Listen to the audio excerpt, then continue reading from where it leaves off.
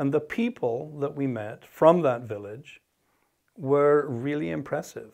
Sir, very good to meet you. Very nice to meet you. Very good to meet you, sir. The person who impressed me most in this village was the first man we meet.